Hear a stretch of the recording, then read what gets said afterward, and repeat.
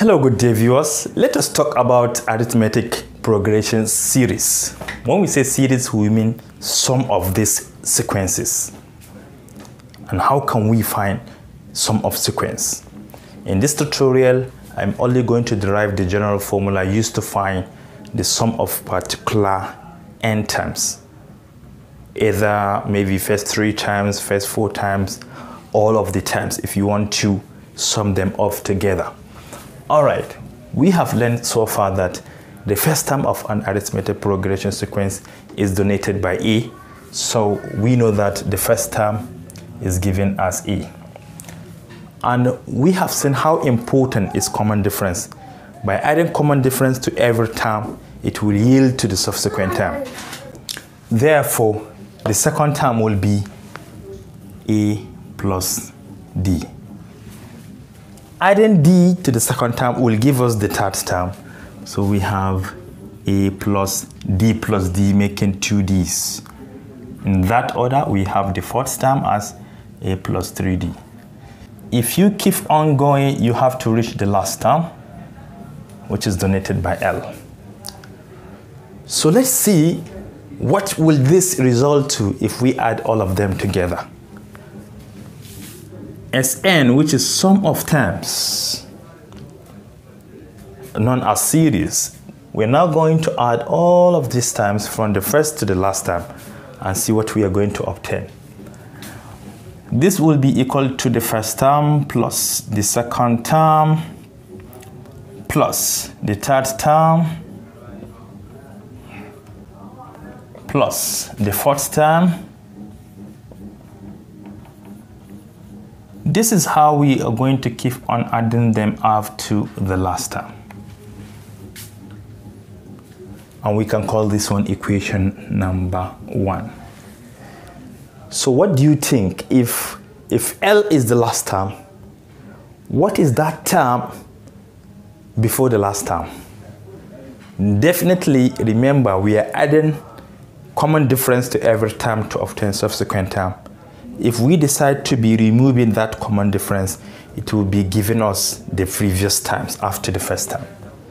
So we can even take the sum of the last term towards the first term.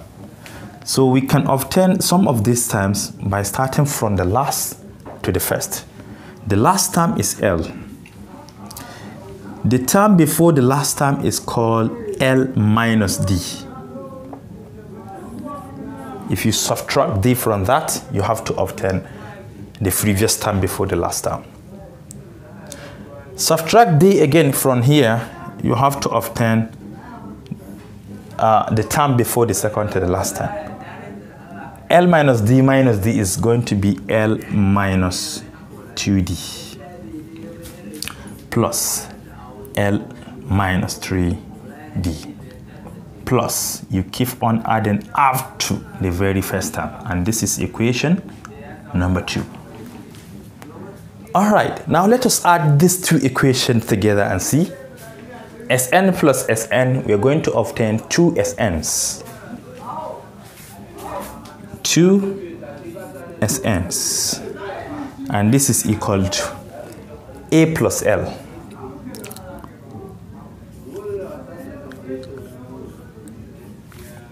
Right?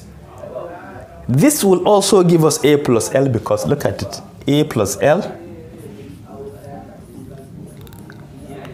D plus negative D will give us 0.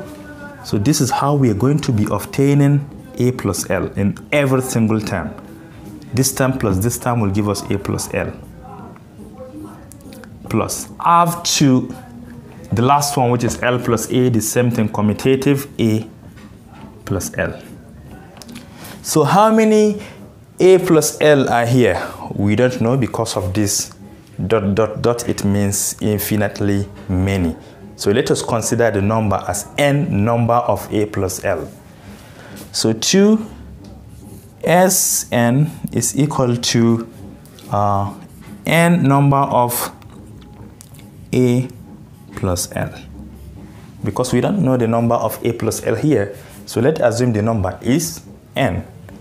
We are looking for Sn, remember, so we can divide both sides by 2 Therefore, Sn, which is sum of times, can be obtained by taking the number of times in that sequence, divide by 2, multiply by A plus L. This is our general formula.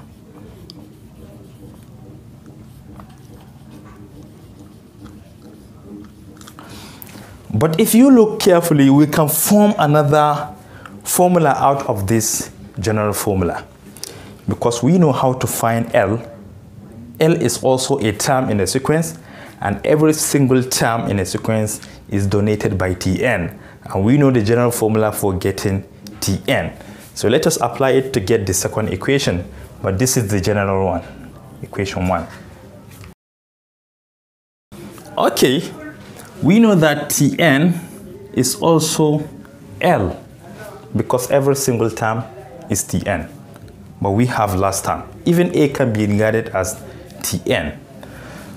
This is equal to A plus N minus 1 times D, if you can recall. That is the formula used to find every single term in a sequence. You know, in the first term, D is 0, so if you take this to be 0, multiply by this, you'll be left with A. Second term, we have a single D. Okay, let us substitute this into this equation. Sn will now be equal to N divided by 2. In the bracket, we have A plus L, which is A plus N minus 1 times D. We now have two A's together. Sn finally is equal to N divided by 2. In the bracket, we have 2A plus N minus 1 multiplied by D. And this is our second formula. This is always very important when you're given the first and the last term. But there are some certain instances where you'll be asked to sum some particular terms within the sequence. You are always free to use this formula when the common difference is known. But suppose you are only given the first and the last term without any other term, and you are asked to find the number of terms in that sequence, you can use this formula to find the number of terms if the sum is also given to you. So these two formulas are very important. We can use this to find sum of terms. We can use it to find number of terms. We can use it to find last term. Everything you can see here, we can use this formula to find them 1, 2, 3, 4 variables. Here again, if common difference is given and number of terms are given, you can substitute to find the sum of that sequence. And subsequently, we're going to be applying these formulas to find the sum of sequences within a range or all of the terms. Thank you for watching. Do have a nice day.